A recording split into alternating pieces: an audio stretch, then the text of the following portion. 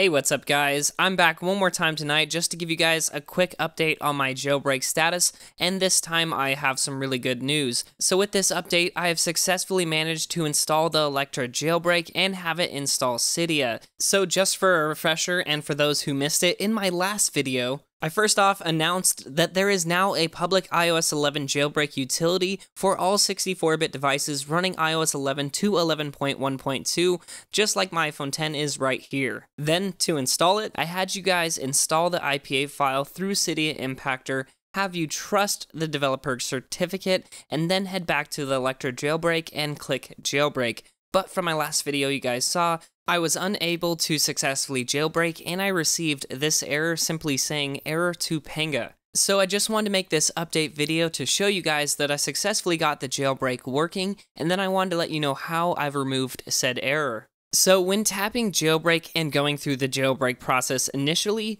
the screen you should end up on looks somewhat like this, and it says APFS snapshot created, and this is going to be for a tool that allows us to semi-restore our jailbroken device back to factory defaults, and Coolstar said he's going to come out with this in the future. But anyway, that is why we're having this error in the first place, is because this jailbreak in particular scans the entire iOS operating system and makes sure it is at its factory default state. So if there's any extra files at all, it will give you the To.Panga error, not necessarily if you just install the To.Panga jailbreak, because there have been users reporting that they're receiving this error even though they did not install the To.Panga jailbreak. So to fix this To.Panga error, I not only had to re-uninstall To.Panga, which if you guys need help doing that, I have a video down in the description of this video to show you exactly how to do that, but also all the third-party tweaks that I installed manually, I had to go back and uninstall all of those manually once again, just to remove every trace of everything that I've modified myself on the file system.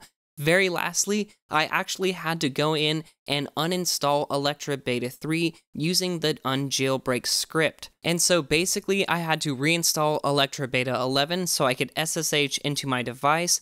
Then once I'm connected, I went ahead and opened up a terminal window, entered my password, which is Alpine by default, and then went through the steps to run the script to uninstall the Electra jailbreak entirely. And if you want to see this process in a little bit more detail and see the exact terminal commands, I will have more detail in the description of this video for you guys. Now this was, of course, uninstalling Electra Beta 11, just to clear up any confusion. Anyway, once all those steps are taken care of and your file system is back to its default state, now you should no longer receive that error. So once you're at this screen, all you have to do is click Continue Jailbreak, and then the application will finish up the jailbreak process, and then begin installing Cydia on your phone, and once it is done, then your device will respring, and when it is done respringing and you are back on your home screen, you will see the Cydia icon is present.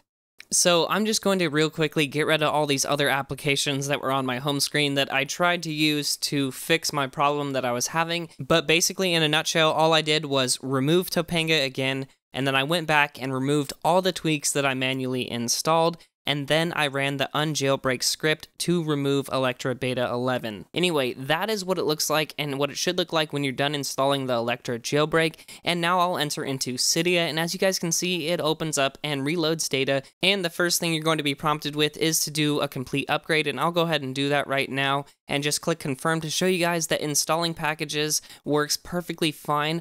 But that comes with a warning. These packages I'm installing right now are just the ones that are essential to have Cydia running and that need to be updated.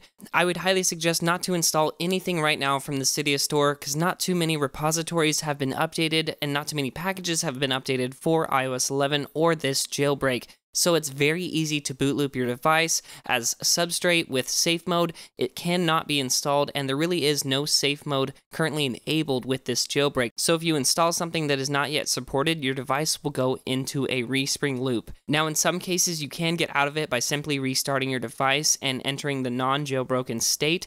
And I actually had this happen to me already just by installing Anemone, something that was supposed to be supported and that Coolstar has updated today, and that update has already been pushed to the Big Boss repository.